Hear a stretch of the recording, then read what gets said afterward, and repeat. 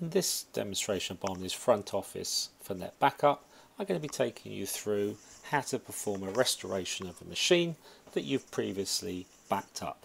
So what I'm going to do then, I'm logged in as the client Abacus.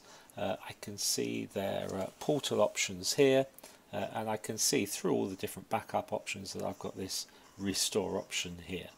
So what I'm going to do is I'm going to select that, and that will take me through to a form that I need to complete.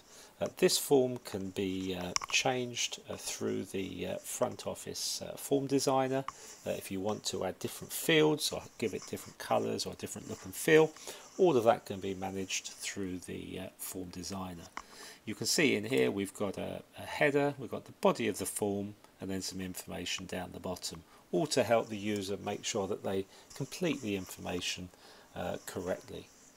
Okay, so what we're going to do now is go and complete some of these forms. You'll notice that the red star denotes a mandatory field, and the question mark, if I hover over that, you can see there's some information to help us come and fill that form in. Okay, so first of all I'm going to go down and select my location. So if I select UK there, then that completes that first item. You can see the second field has already been defaulted. It's a backup date, and what we're going to do is we're going to search plus or minus 7 days around that backup date and actually pull in all of the backups that are there. Okay, so what I need to do now is to go and select the actual VM that we want to restore. So we're going to take the location of the backup date information. We're going to pass that out via the Biomni adapter into NetBackup. We're also going to pick up information about what infrastructure and what machines are owned by Abacus, and we're going to put all of that into this box here and present it as a list of all the different machines that we can restore from. So you can see here under the Abacus we've got a list of machines. We're connected to their vCloud, so we're showing this up as a VDC, a vApp with VMs in it. And if I come down to my Apache machine, you can see in here that I have a list of all of the backups that we have. You'll see that the icons there are different against each of the dates and times of the backups. And if I wanted to see what those icons represent, if I go up to the question mark there, it's showing me that some of the backups were created using the scheduled policy, and some of them have been created on the backup now request. So all I need to do now is go and select the particular backup that we want to restore. When I click on OK, we're going to now pull all of that information into the form, and we're going to populate the form with that, and obviously we can now use that to automate the request into NetBackup. Now you'll see I've got a warning on the screen, and this is warning me that before we go and submit this backup, there is actually a machine of the same name in this place. So what I can do is, in order to either go and overwrite it, I could tick this box and then we could proceed with the request.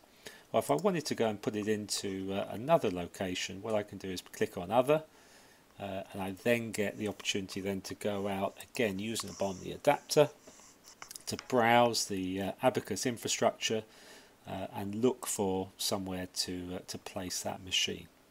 Now what I'm going to do is deliberately choose again the same place. I'm going to click OK so that we go and try and put this back into the place where it already is, and you'll see that I still get a warning message just saying that that machine is still in that location. Okay, so what I'm going to do now is click on overwrite, so we'll just overwrite that machine in this case.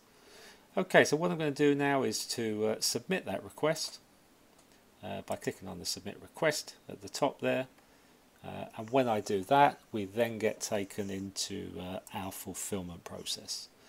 Now, in terms of fulfillment, what we're going to do is carry out a number of tasks that will enable that machine to be restored.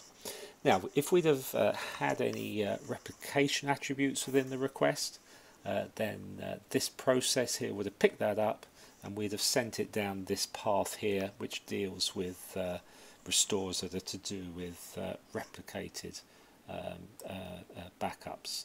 But there wasn't any replication attributes associated with this request, so what we should find is that the process will feed down here and down to the start restore. If I go and click on the refresh button at the top there, you'll see that all this is happening in real time. You'll see that we did the check on whether there was any replication options. We had a decision point here, and it decided it was going to go off and start to do the restore. If we go further down this branch, then you can see that what we'll do is we'll kick off that restore. We've got a polling process that's actually going to check it. Once it decides that that has actually been completed, then it'll send out an email down here, either a successful email or an email to say that it's actually been failed. We'll do a quick cleanup process, and then what will happen is we'll complete that request. So you'll see at the top here the request status has actually switched to restoring, and once this request to restore is completed, that will go to completed. And indeed we can see other requests that have previously been completed. We can always come in and view any of the requests that we raised. We can see this is the request that we are currently processing, so this is restoring, but here's one that completed earlier. If I go into here and again look within the fulfillment tab, we can go down again. This all went down the restore path on the left. It carried out a successful restore. We sent out an email, did a cleanup, and then we completed the request. Okay, so if this has been a demonstration of the machine restore, if you want to see any of the other services that we can do from front office for NetBackup, then please have a look at our YouTube channel. There's other services on there. If you've got any other questions, please go to our website at www.biomni.com. Thank you.